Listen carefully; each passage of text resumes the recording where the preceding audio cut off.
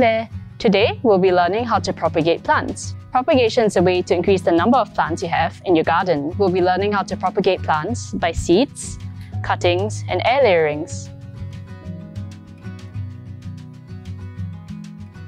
Ensure that the seeds are clean. Prepare a tray or pot with holes for water drainage.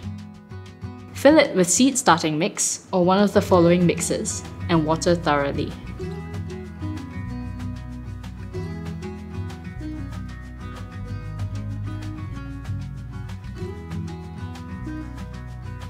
Ensure the seeds are covered with more media. Water gently so as not to displace the seeds. Be sure to label the species name, planting date, and number of seeds. This helps to identify the seedlings and their germination rate.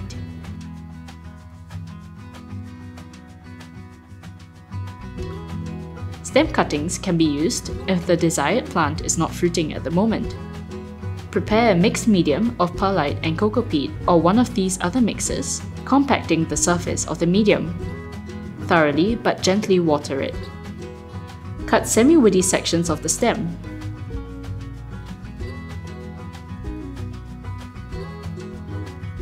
Remove the leaves from the lower nodes. Cut the remaining leaves in half.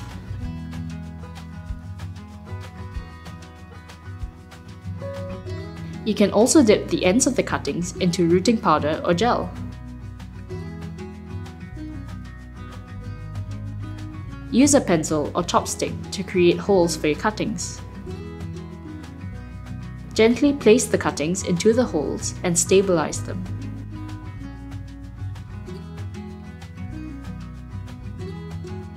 Water the medium gently. Remember to label your cuttings.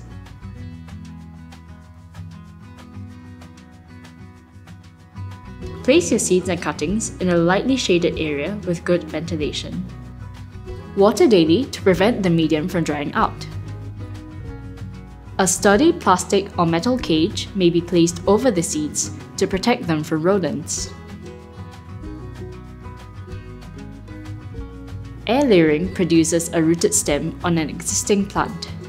It is used to produce trees and shrubs in a shorter time or to produce clones of plants with desirable characteristics. These are the materials you will need. Prepare a medium of hydrated sphagnum moss.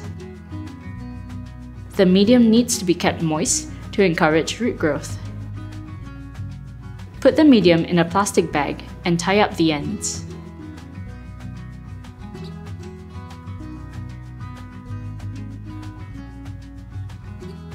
Choose a woody stem with healthy leaf growth.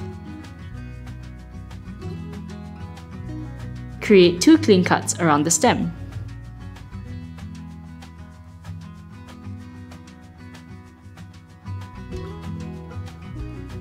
Girdle the branch by shaving away the bark and cambium layer.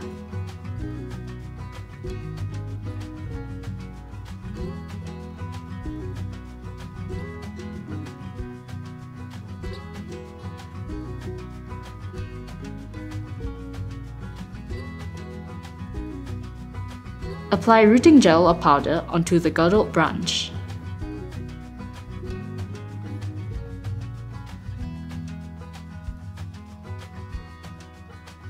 Cut the plastic bag and wrap it around the branch. Make sure the moss fully surrounds the cut portion. Secure the bag to the branch. Roots will start to grow and fill the bag. When the roots are well developed, it is ready to be cut and planted.